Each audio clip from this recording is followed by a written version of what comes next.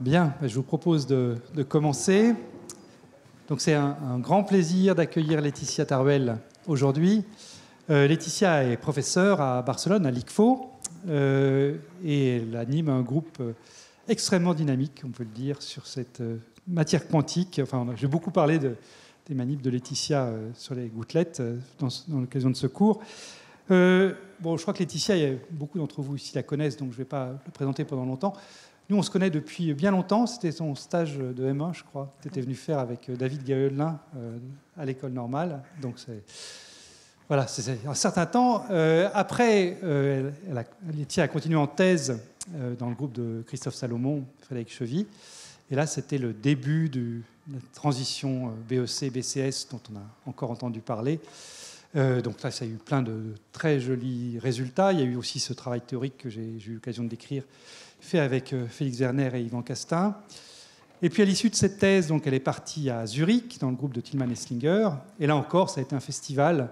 Bon, je peux juste citer deux choses. Il y a eu cette réalisation d'un réseau type graphène. Ce n'était pas vraiment un réseau hexagonal, c'est un réseau brique, mais enfin, c'est donc type graphène. Et l'observation de points de Dirac, typique de ces réseaux bipartites, avec la fusion des points de Dirac, leur séparation et tout ça.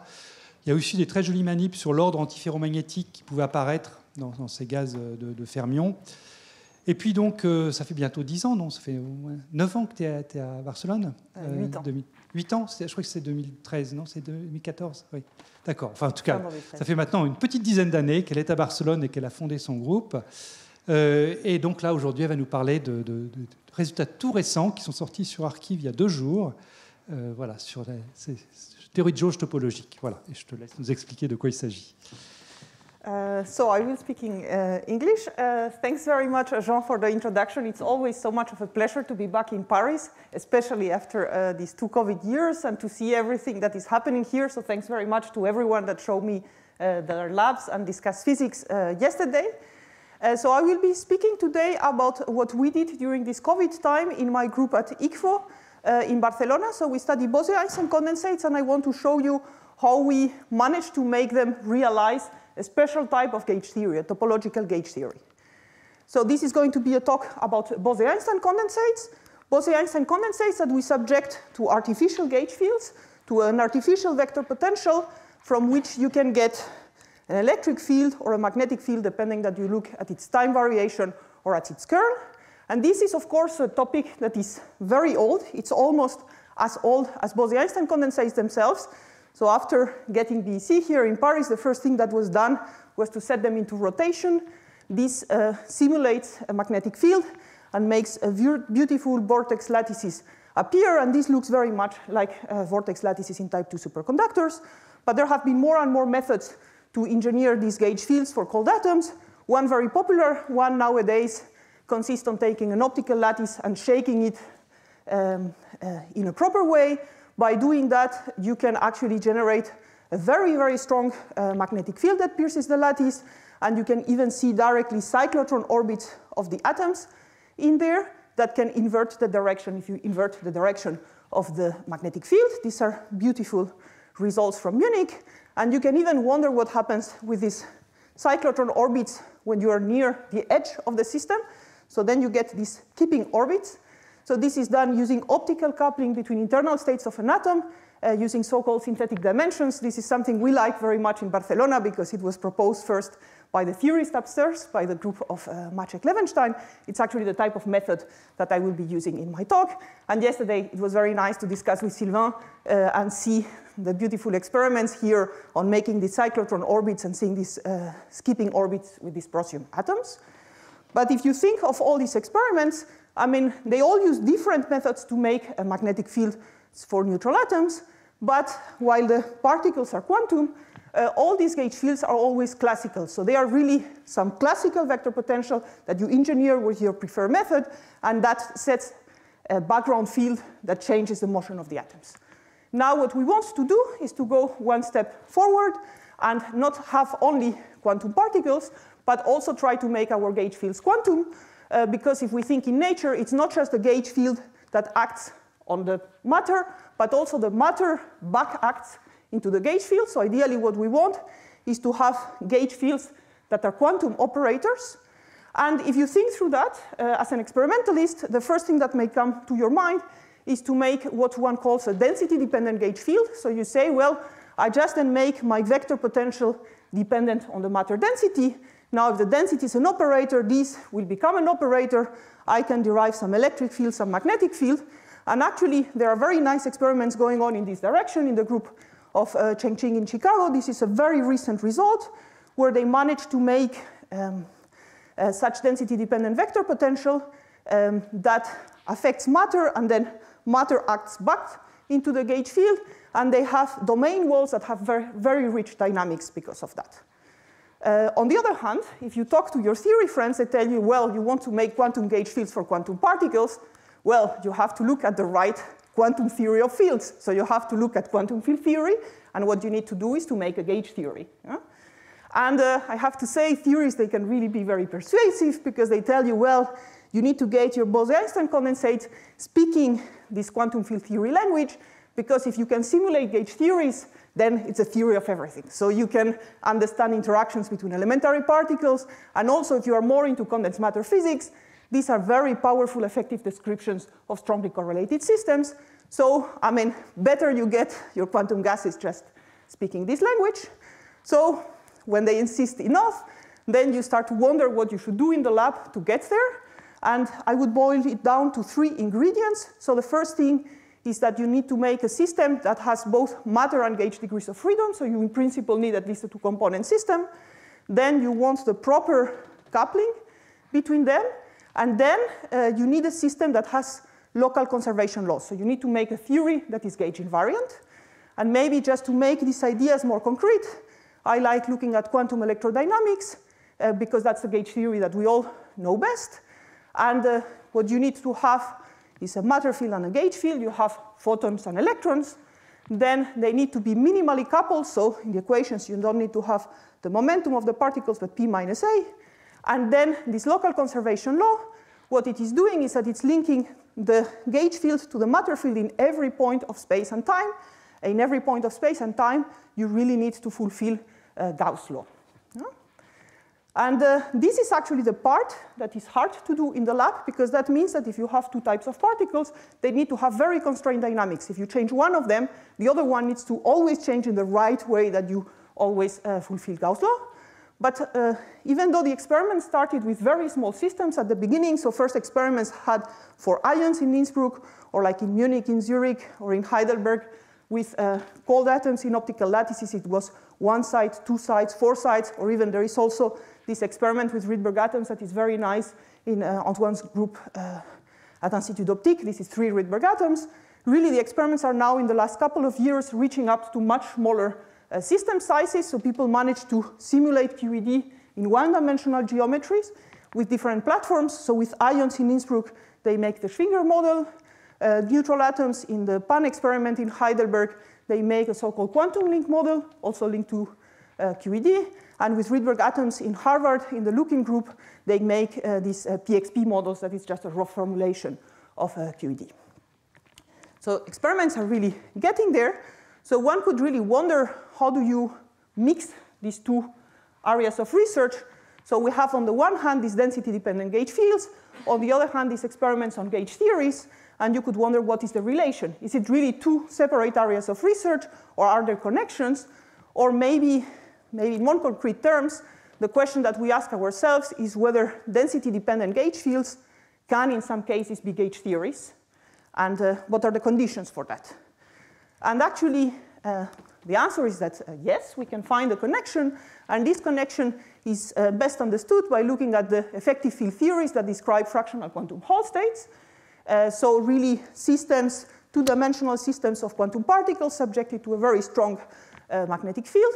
So we know that by doing that, when we go to the lowest Landau level, the kinetic energy is very much quenched. So we have interaction effects that become very important. This is a very strongly correlated system, which has very nice excitations, which are anionic. So if you take 2 of these excitations and you exchange them, they don't behave like bosons or fermions, but they get a statistical phase that is not 0 or pi, but can be anything in between. So it's an anion. And actually, this is a very complicated system to understand. but you can build a nice effective single particle description. This is precisely this field theory I was talking about, and it builds on the concept of flux attachment that Dalibard introduced, and it implies just taking this strongly correlated system and replacing the original particles by new particles that will be non-interacting, these orange ones.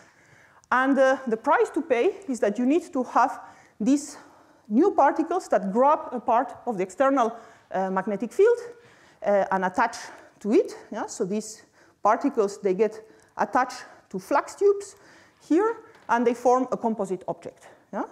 And now if you look at these composite objects, everything becomes intuitively simple, let's say, at the single particle level, because if you take two of these composite objects and you exchange, then you're also exchanging some solenoids, so that's where the phase for the anionic excitations come from, yeah, for the Aronoff-Bohm phase that you get when you exchange the solenoids. And also, if you think of fractional conductance plateaus, this is really like the filling of the Landau levels, but of the composite particles, not of the original particles. So this is really a nice theory construction, and you see that a very important quantity in it is the magnetic field created by all these flux tubes. And this magnetic field is proportional to the matter density, because actually each particle will grab an integer number of flux tubes, and how many flux tubes it grabs actually defines which fractional quantum Hall state you are describing. And you see that, of course, this magnetic field, it's the curl of a vector potential of this gauge field. Yeah? So you can see that flux attachment is actually a density-dependent gauge field, a particular density-dependent gauge field. On the other hand, flux attachment is also a local conservation law of a theory. This is the theory that describes the coupling of these red particles to the magnetic field created by these flux tubes. That is the Chern-Simons gauge theory. And in some aspects, it's similar to electromagnetism. So you have matter minimally coupled to a gauge field. But this gauge field is strange.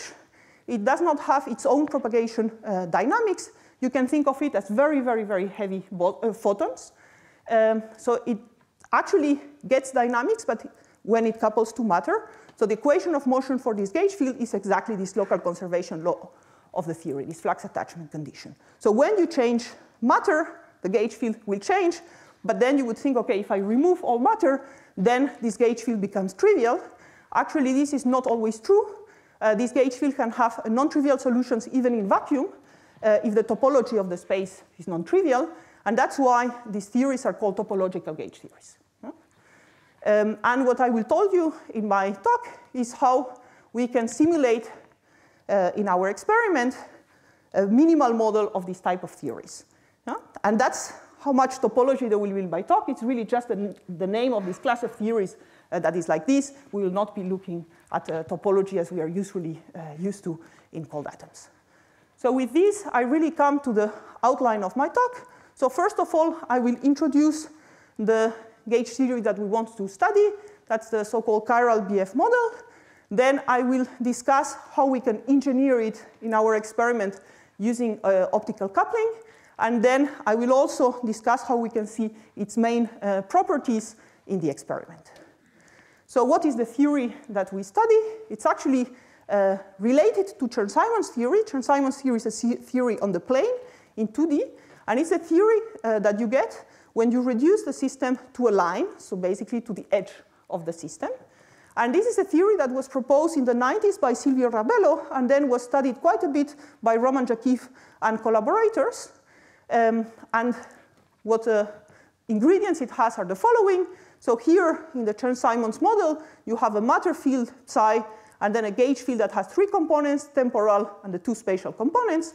And now when I remove this y direction, I get a model that has a matter field, a gauge field that now can only have 2 components, temporal and 1 spatial direction. And then the AY here, I turn into a new scalar field that is called B because as these are bosons, okay, this is also the boson. So the Lagrangian of the system is the following. You can see it here. The first term, that's a pure gauge field term. It couples this bosonic scalar field B to the electromagnetic field tensor that I would build from the gauge field here. Yeah? Then these terms reach BF. That's why this is called a BF theory. And then another very important gauge field term is the next one here. This is a self-dual term, B dot B prime.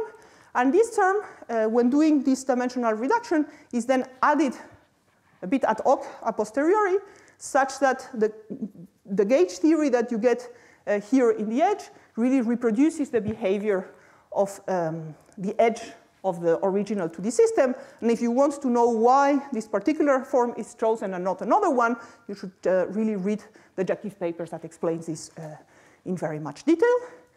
And then the other terms that you have here, you have a matter field that is minimally coupled to the gauge field, to the temporal component, and to the spatial component. And this matter field, actually, because of historical reasons, that's how the model was introduced, is taken bosonic. So you can have interactions between these bosonic matter fields, and they are taken polynomial in the matter density here. So now once you have the Lagrangian, then everything is easy, because you can just derive the equation of motion for the gauge field and for the scalar field. That's what you find here. And these are really the local conservation laws of your gauge theory. And you see that here, that's where you have your density-dependent gauge field. So now we started with Chern-Simons theory, which has this flux attachment condition, this local conservation law, and then we reduce it to one dimension, to its edge, and then we get this condition on the electric field, not on the magnetic field anymore. Now, we want to quantum simulate this in our experiment, so we don't want a Lagrangian, we need a Hamiltonian instead. And also, we would like to have the easiest possible Hamiltonian to make in the experiment, of course. So we do a trick, which is what is called encoding in matter using the local conservation law. So that means that we will use this local conservation law to remove the gauge field and express everything in matter fields. And then we need to get a Hamiltonian that is canonical and we can quantize, of course, because we want a quantum Hamiltonian. So how to do this for these very constrained problems is not completely trivial. There is a very nice method from Fadev and Jacquive that is described in this paper. That's what we used. And actually, we wrote a long theory paper explaining how this works, because at least for atomic physics people like me, these were many new ideas. So we thought that it's useful to explain the method and also apply it to some examples that are of interest in our field. So just in a nutshell, to give you a very brief explanation, what you do is that you redefine your matter field to eliminate this gauge field. And at the end, you remove all gauge degrees of freedom, but you are left with a theory with new matter fields that have an additional interaction term, new emergent interactions. And to maybe understand better what this means, it's nice to look at the example of QED in a line. So QED in a line is very easy because you don't have transverse degrees of freedom, yeah? So you have no photons. And what you can do is that you can use a Gauss law to eliminate the gauge field and express everything in terms of the matter field, but this comes at a cost, and the cost is that you get between the matter particles Coulomb interactions. Yeah? And that's actually the trick that was used to simulate the Schwinger model, so that's QED in a line in a lattice with trapped ions, was to just directly engineer these Coulomb interactions.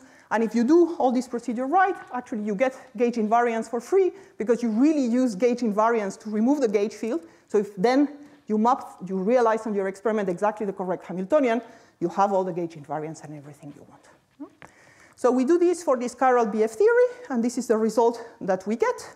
So you see, this is a quantum Hamiltonian. It has hats everywhere. Also normal ordering, actually these 2 points, this is normal ordering for the operators. And it's actually very simple, because we just have the kinetic energy. We have contact interactions between these matter fields, but we get these new interactions, which are the form current density. J here is the current operator for the matter fields. And then you could wonder what these these interactions here, these current density interactions mean. Actually, it's very easy to see if we go to the semi-classical limit. If we take a matter wave packet, then the current is just velocity times the density, so h bar k over m times the density. And then the interactions that we need to make are just contact interactions, but with an interaction strength that depends on the center of mass momentum of the particles. And this term is called chiral. These are called chiral interactions. This is, again, a name from Jacquive. Because if you would put this theory in a ring, that would mean that your system has different interaction strength if the atoms turn in one direction than in the opposite one. And it's a funny interaction term we are not used to, because it explicitly breaks Galilean invariance. So now I gave you this picture of this chiral BF theory built on a chiral interaction. So where is the density-dependent gauge field here, you might wonder. Actually, if we go to the limit of lambda small, weakly interacting limit, then we can easily add a term in lambda square, because it will be very small. And this term will be density squared. And then we can gather this kinetic term, this new interaction term, and this additional term that we have, just put everything together, and then we can complete this square. And here you see, that's where your density-dependent gauge field comes. So actually, you can do things more formal, of course. You can check in our paper. What you get is that this chiral BF theory, you can see it in two ways. You can see it as matter with chiral interactions, or you can see it as matter coupled to a density-dependent gauge field. Actually, note that this gauge field that we get here, it's not the same as the gauge field of the theory before all this encoding. There is just a numerical factor in front that you get when you do the calculation right. Okay, and now why is this theory interesting? Why people in the 90s introduced this theory? Actually, their idea initially was to try to get anion physics not in 2D, but in some simpler setting in a line. So make a theory for so-called linear anions. So these are fields that when you compute their commutation relations, they're not bosons or fermions, but they're something different. Yeah? Actually, this was proposed in the original paper. There were some mistakes in this paper. That's why there are many papers afterwards. They all discuss this thing. And then the conclusion was that this is a field theoretical description of these linear anion theories that is correct. So if you take, for example, a well-known theory for anions in the continuum, that's a Kundu linear anion model, then its weakly interacting field theory limit is really exactly this chiral BF theory. Or maybe for cold atom people like us, we are more used to these Hubbard models and anion Hubbard models. Then actually, if you take the anion Hubbard model and you look at the continuum limit and also weakly interacting limit, you get exactly this chiral BF theory. This was done, for example, in this very recent PRL. But actually, when all these discussions started on linear anions or not in this model, what Jakiv noticed, and that's why also they wrote papers on that, is that this theory has a very interesting phenomenology in itself, because it has solutions for matter wave packets that would propagate without dispersion when they move in one direction, but not when they move in the other one. Yeah? So it has chiral soliton solutions for the matter field, which are actually they are reflecting the edge states of the original 2D system, so they are really chiral many-body edge states. Yeah? And this is really what is discussed here. So we thought this is a nice theory to look at. So we tried to do it in the experiment. And the question is, how can you engineer this in practice in the lab? So we take a BEC, and we subjected it to two counter-propagating Raman laser beams of cross polarizations. So these beams, they couple two internal states, spin up and spin down, or blue and green in my talk, through a two-photon Raman transition. So if you go in the rotating wave approximation, you get this dispersion relation for the two states in the absence of coupling, and they are spaced by 2 times the momentum imparted by a Raman beam, because to go from one state to the other one, you need to absorb a photon and then re-emit it. Yeah? And this really gives you the natural momentum scale of the problem KR, and also the natural energy scale, that's a recall energy associated to the Raman process. Now, when we put coupling, what we get are atom-photon dress states. So a gap that opens up here, and these two new states, the dress states we call minus and plus. We will be focusing on the minus state in the rest of my talk. And if we make this omega large enough, then we get a parabolic dispersion relation. What is special in this dispersion relation is that actually the polarization, so the spin composition of this dress state, is momentum dependent. This I encoded in the color scale here in the curves. And this is actually very useful, because now if I take the two parabolas and I put a detuning in my Raman process, so I make one lower than the other, what happens is that my dispersion relation just shifts to a side, and then I can mimic static vector potential. And first experiments on this old idea were actually done in the group of Ian Spielman at NIST. So now how we go from these to a density-dependent vector potential, what we do is that we just put interactions in the picture. So the up atoms, they have interaction coupling constant G up up, the down atoms G down down, and just to simplify first the idea, let's look at the mean field approximation. So that means that the energy of all the up atoms is shifted by G up up times the density, and for the down atoms by G down down times the density. And here in this plot, I put them very different such that you can see the difference.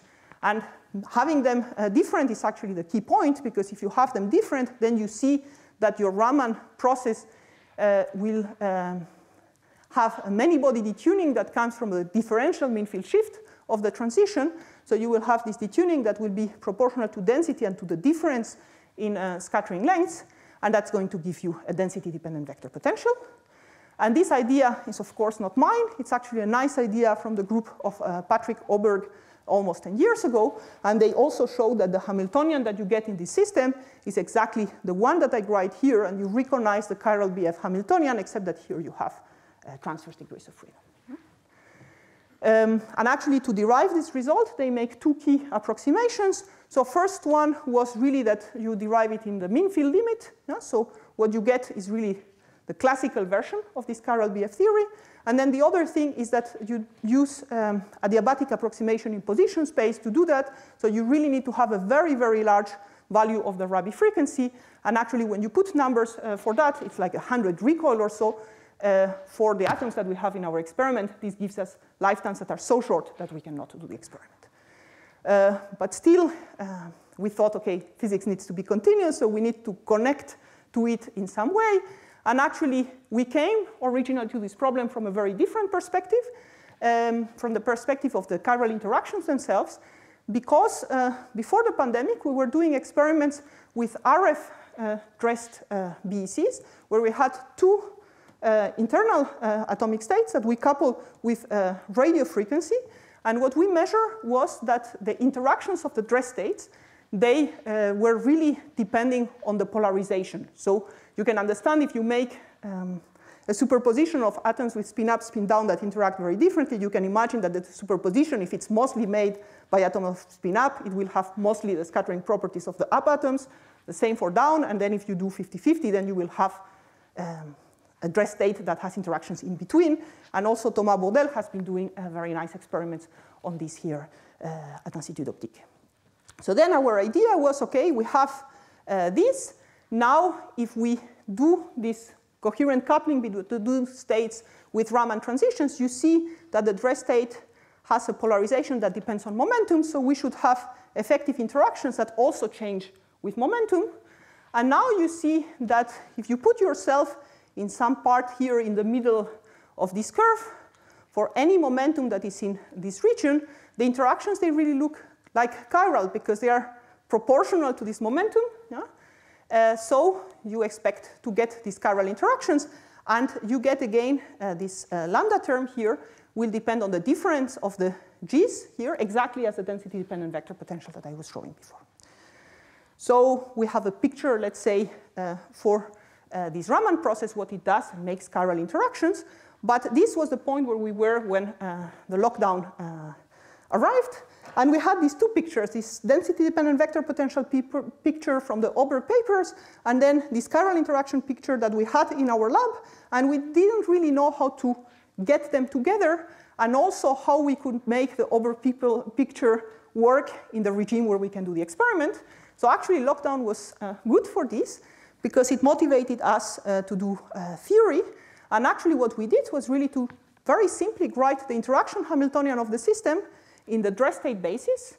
And now if you have a gap between the lowest dress state and the upper dress state that is big enough, and it does not need to be so big as you need for this adiabatic approximation to work, you can do, well, a truncation to the lower dress state. Yeah? And this actually is something that then we realized was done by the group of Ian Spielman in this paper from 2012. And then the result that you get, you want to expand it in series because you want to really see this linearity in momentum. So you do a series expansion on momentum around the point The nice thing is that the momentum spreads in the BEC, they are small, and the Raman momentum is very large, so actually this parameter is small, and on top of that, in the series expansion, it gets divided by the gap between the two bands. So actually, this is a small parameter. You can just truncate your expansion to the few first orders. And then when you do that, you really get this chiral BF theory, but there is a nice thing first now that it's in the quantum regime, so we really have operators everywhere. So this mapping really extends. And also, one thing that we like as experimentalists is that the result that we get is valid for much lower values of omega, especially some that we can access in the experiment. And the price to pay, because of course there is always a price to pay for everything in life, is that we have to replace the mass by an effective mass. And actually we recover the Oberg results when this effective mass becomes equal to the real atom mass. And not only that, here I derive everything for zero detuning of this Raman process, but we can also put some single particle detuning, and then we get this static vector potential I was talking about before, and provided we choose a system where the polarization is zero, and for any momentum you can always find a detuning that makes this condition work, then this vector potential does not depend in momentum to first order, so we can gauge it away, and then we again get just this chiral BF theory. So with this, we were happy because we thought, okay, now we understand things, we have a nice physics picture, we can do numerical simulations and control everything, and we were even happier because the lockdown stopped, so we could go back to our lab here. This is our potassium lab at ICFO, and what we do here are Bose-Einstein condensates of potassium-39, and potassium-39 is a very nice atom because it has tunable interactions with Feshbach resonances, and we can turn these tunable interactions into the chiral interactions of our problem. We take these two spin states, the two lowest spin states, at high magnetic fields around 385 Gauss, because there the scattering lengths are the following. So we have one state that is in the flank of a Feshbach resonance, so we can tune it in a broad range. That's the green state. Then the other state has very small scattering length, and we can even choose if we put it positive or negative. It's few A naught. And then the interactions between the two states, they're also very small. They're slightly attractive. Now, how do we do the experiment? So we make our BEC. We make a strong Feshbach magnetic field with these Peter electromagnets here. Then we confine the atoms with an optical waveguide transversally, quite strong, because we want to look at effective 1D physics, 1D dynamics, because this chiral BF theory, it's a 1D theory. And then we put Raman beams that are aligned in this axis, counter-propagating. And we also have in our experiment a high numerical aperture lens with which we can observe in situ the system. So all experiments that we do work in the following way. We first prepare the atoms in a Raman dress state, and then at t equals 0, we will remove the confinement from an additional beam that I did not show here, and then let atoms evolve in this waveguide and look at them with our lens. So now, what's the first thing we want to do is to see these chiral interactions. So we prepare atoms into this Raman dress state. And then at the moment when we want to start the dynamics, what we do is that we add a couple of Bragg beams with which we are going to kick the atoms to prepare different momenta to see that the physics depends on the momentum. So we can actually, by choosing the detuning of these beams, either kick the atoms to the right or kick the atoms to the left of the dispersion. And then we just let the atoms evolve with this momentum that we have imparted in the waveguide with the Raman beams on and take images. And this is what you see in the experiment. So this is what happens when we kick the atoms to the right. And you see that the atoms, they are not confined anymore longitudinally, so they start to expand in this waveguide. While when we take the atoms and we kick them to the left, we see that they maintain this shape, their shape. There is no dispersion. So we understand actually very well what happens in the system in the terms of the effective interactions, because in this case, when we kick right, we make a system with repulsive interactions. That's why it expands. And when we go to the left, the system is effectively attractive. So this attraction is compensating for the dispersion. So if we look at the longitudinal sizes, it's even more clear that the two directions are very different. So we have really made a chiral system concerning interactions where the left and the right propagation directions are different, and they are different at the many-body level, let's say, at the interaction level. And you also see that when we go to the left, there is really no expansion at all happening. The cloud is self-bound, and this is because we form a bright soliton. Really, the attraction exactly compensates the dispersive effect of kinetic energy, and then it makes this self-bound state. So in my group, we like very much self-bound states, so we wanted to understand what is different on this one compared to other self-bound states that we have done before. So for that, actually, we wanted to know whether this is a chiral soliton, like the theory says. What we did is a very simple experiment. So we just put a wall and check what happens when we launch this soliton against a wall. And of course, we don't make a wall. We put a blue detuned laser beam. We have another high-NA objective from the bottom, so we focus a beam here tightly on the side of the BC. And this is what we see. So we see that our soliton happily comes to the barrier. It compresses a bit when it arrives here. This we all understand. We can do simulations on that. And then when it comes back, it disappears. It really, bouncing off the wall, kills the soliton. And then we get an expanding gas. And you could, of course, wonder whether it's really the system that does it or something weird is happening with your barrier. So we are experimentalists, so we always want to check everything. So we took another spin state, put very similar attractive interactions, launch it against similar barrier. There are just a few tenths of Gauss in between these two experiments. And we see that normal solitons made of just single component BEC with attractive interactions, they just bounce nicely through the barrier and they remain solitons.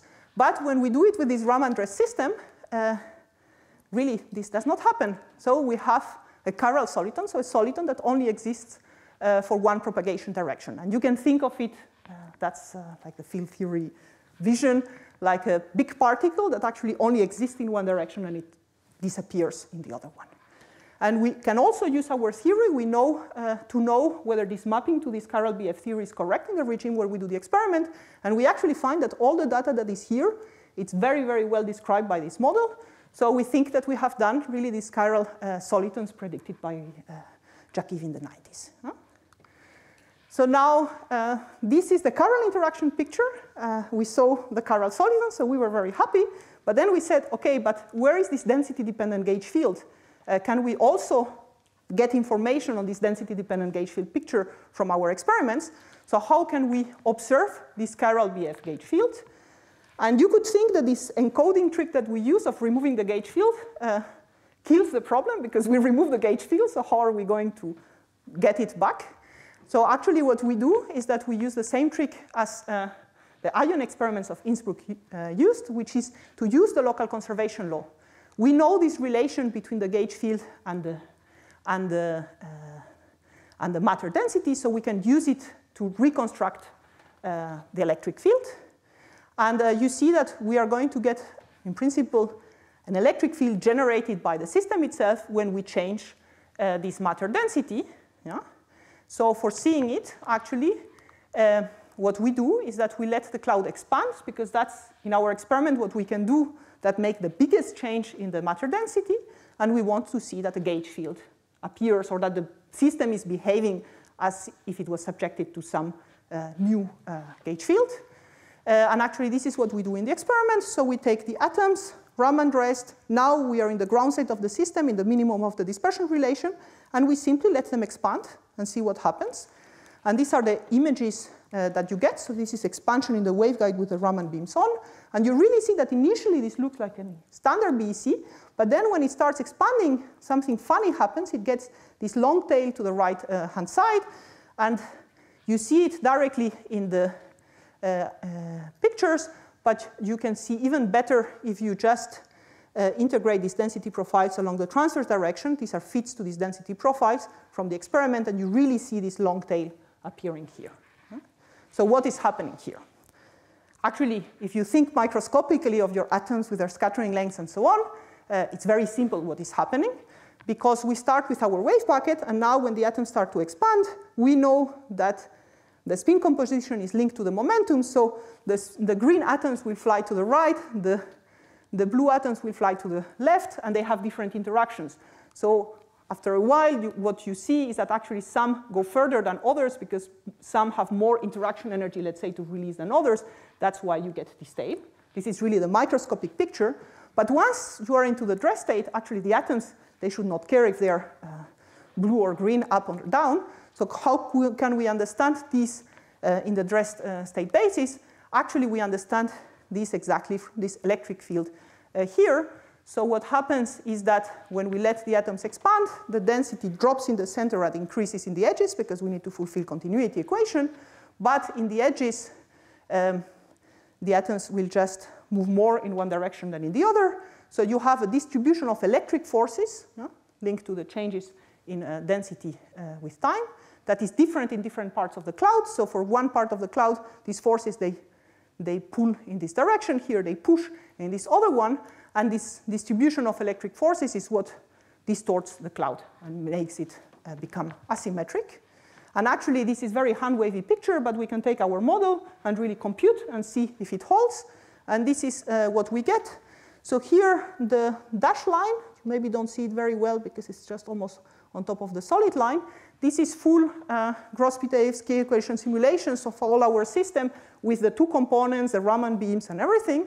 And then the solid line, which is much easier to compute, this is just a simulation of this effective chiral BF theory, just the Hamiltonian, the effective Hamiltonian we derived. And you see that they agree very well for this range of parameters. And you also see that from the effective model, we can get this electric field in every point of the cloud. And these are these arrows that we see here. And you see that these arrows, they really show this distribution of forces. And that's what changes the shape of the cloud. Yeah?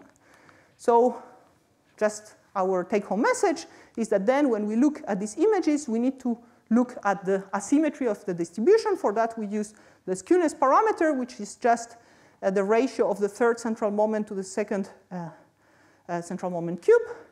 And then we just can see if the skewness parameter is different from 0, we have an asymmetric distribution. And here, for tails to the right, the skewness parameter is positive. So then let's analyze this data more in detail to see if we really, how big is this asymmetry. So that's telling us how much of this electric field we have. So this is what you get in the experiment, this skewness parameter versus time of expansion. And these are really the points. And the line is the numerical simulation, no fitting parameters. So we were happy. Everything agrees very well. But again, we are experimentally. So we said, well, one set of parameters agrees very well, but maybe let's look around a bit different parameters and see what happens.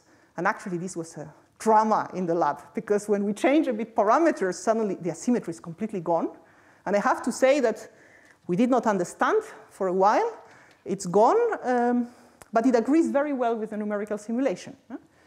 And the thing that we changed between these two experiments is just the detuning of the Raman beams. And then we realized that actually our effective theories also predicted that, so we understand things very well, because actually there are two contributions to this cloud asymmetry. One are the chiral interactions. That's the effect that we want to see. That's what is in the gauge theory. But there can also be kinetic effects if the effective mass depends on momentum. And this is something that the group of Peter Engels has been studying already for quite some years, because you can imagine if your atoms are effectively heavier when they move in one direction versus the other, then, I mean, that's also going to skew your distribution, yeah? But that's not the effect you want to see. And this is exactly what happens in our case. So the skewness from interactions is always positive, but if you put detuning negative here, these kinetic effects, they make positive skewness, so both effects conspire in the same direction, so it makes a lot of asymmetry. You are very happy. But if the two effects go in opposite directions, then, of course, you kill your effect in the expansion. And then we looked again at our effective theory. And you remember I told you, well, we can map into this chiral BF theory. But just for some set of parameters, we need to make sure this polarization is 0. Actually, this polarization is 0 is just the condition that kills these kinetic effects, these terms that are not in the gauge theory description. But when we go here, we still see something asymmetric. So this made us happy. Because we can go in a regime where we realize this chiral BF theory, we see these asymmetric expansions, so we conclude that actually we can also infer this chiral BF electric field. And with this, I really come to the end of my talk. So I told you a story today about simulating gauge theories, simulating a very special type of gauge theories, which are topological field theories, which are actually a nice particular case that merge these fields of density-dependent gauge fields and the simulation of gauge theories. Of course, not any density-dependent gauge field is a gauge theory, but there are special ones where this density dependence is the local conservation law of a gauge theory. And this is, we did a special case of that. And actually, this particular type of gauge theories, you can realize them by using this local conservation law and then simulating only matter fields. But the price to pay is that you need to engineer some new interaction terms that can be non-trivial. For the theory that we made, the chiral BF theory, which is a dimensional reduction of Chern-Simons theory to a line, these interactions are chiral. So that's something we can do in the experiment using Raman coupling in a BEC between two internal states that need to have very different interactions. We can make them with potassium 39. So we can see these chiral interactions. We can see chiral solitons, which was the main prediction of this gauge theory from Jakiv. And we can also see the self-generated electric field. And if you are interested in this, we have an experimental paper that just explains the results from the lab. We also wrote a long theory paper to try to really clarify this relation between density-dependent gauge fields, gauge theories, how we do all this encoding, and so on. So this is really for the brave people to read. And now what do we do next? I have to say, from a personal point of view, I think what is a bit of a pity still in these experiments is that we made all the mapping and all the effort to be able to derive a quantum model, but then at the end, everything that we measure is very well described by GPE simulations, and it's just mean field. So we would like to push this to a regime where quantum fluctuations are important. We are not sure yet how to do that, but we think that in this system we also have almost canceling mean field interactions, so we should be able to see beyond mean field effects, and maybe that's the way of seeing that. I have to say this is my very personal motivation because I like these quantum fluctuations and so on. I'm a bit biased. If we think from the picture of gauge theories, actually there are three directions that I think are important. One is to think about the connection of this model with linear anion models. That's how the model was first introduced. And I told you there are nice theory works connecting the anion Hubbard models in the lattice that are proposed in literature. To my knowledge, no one has done an experiment yet to these continuum realizations. Now we think we should do the other way around. So take our Raman coupled system and so on, put it in the lattice and see what happens and whether we can do experiments in a one-dimensional lattice and really make connection to this. Then another thing that we feel is really important and we did not address here is that these gauge theories, they are topological and their properties depend on topology of space and so on. And we did not see any of that because we made the model in a line and the line is topologically trivial. Yeah? So the question is, can we do the model in a ring? Because then you cannot remove completely all the gauge degrees of freedom. You will have some magnetic field that pierces the ring that remains. And then you expect to have different topological configurations associated to this magnetic field that appears. And there are nice predictions that in this case, you should have persistent currents that depend on the magnetic field. But now, when you change your atom number, this effective field changes, and then these currents will change. Yeah? And there are ideas on this direction from the group of Patrick Oberg. And actually, they even give some recipe that could be done in the experiment. So instead of using counterpropagating Raman beams, you just need to do the experiment with Raman beams that give orbital angular momentum. And then you will get this funny system with chiral interactions where basically atoms interact differently if they turn like this or they turn like this. So this is something we think could probably be done in the experiment. And then I think the big goal is to try to extend the schemes from one dimension to two dimensions. This is the problem of all these experiments simulating gauge theories. Everyone is restricted to 1D because it's much easier, but we want to go beyond that. And in our case, that would mean engineering Chern-Simons theory. So there is also a recent proposal on how to do that in the experiment. Okay, this is in a regime and with some conditions we really cannot do. But we think that by combining these two approaches, we have some ideas how we could twist things in this direction. And we think this is actually an interesting approach because everyone wants to see fractional quantum Hall states and get this anion physics from taking an interacting system, subjecting it to a strong magnetic field, and then get these anions coming on themselves from the strongly correlated system. Yeah? But you could also think of engineering directly the gauge theory, and then you would get in a very weak interacting setting the anions that come just because you made the effective model. And that's a different way of looking at things, and also maybe a good way of developing observables or just thinking of this system.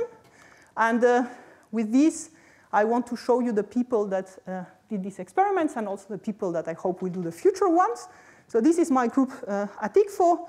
Everything that I talk about today is done by the red people. That's the potassium team. And it's really these two PhD students, Annick and Craig, and two postdocs, Electra and Ramon, that took all the data and made all the simulations that I've been showing. And in the very early stages of the experiment, pre-COVID, Cesar, that's a former student of the group, was also participating on all that. And all this is really the PhD thesis of Annika. So if you want to know about experimental details or things like that, you should really check in her thesis. She's defending in a bit more than a week. And now we have an open position because she's leaving us. So now we need a new potassium team member. And this is all the experimental side of things. But you see in my talk that there was a lot of theory involved. And this is thanks to Alessio Celli that took all these hand-wavy ideas that we had on chiral interactions and density-dependent gauge fields and help us formalize that and make things clean. And now this was actually a very fruitful collaboration. So we started a common project together, and we have common theory students, where they are mostly his students. And Claudio is working on these ring ideas right now. Giuseppe, that's a postdoc. He just defended his thesis. He's staying a bit longer. He's looking at the lattice things. And Julia is also a PhD student. She's looking at gauge theories, but with strontium atoms, because this is the other half of my group. That's the blue people. You recognize some people here for sure. And what they are doing is they are setting up a strontium microscope experiment. So strontium in a lattice. And there is a person actually here in this slide. I realized that I did not put a picture of, but I should definitely thank. That's Maciek Levenstein, because Maciek was really the person getting interested in simulating gauge theories with cold atoms, and he pushed this idea on all of us. Actually, he even convinced Alessio to change from high energy physics to cold atoms, join our field. And really, I mean, we would not have done these experiments without him, of course. And Maciek is always full of energy, so now he set up some consortium for a Quantera project that will start in September for more gauge theories with cold atoms. So he has a lot of energy. He called this dynamite. So he told me, well, he's looking for a dynamite postdoc. So if you're interested in doing theory on this, no experiment, you should write to Maciek and to Alessio. And with this, merci beaucoup.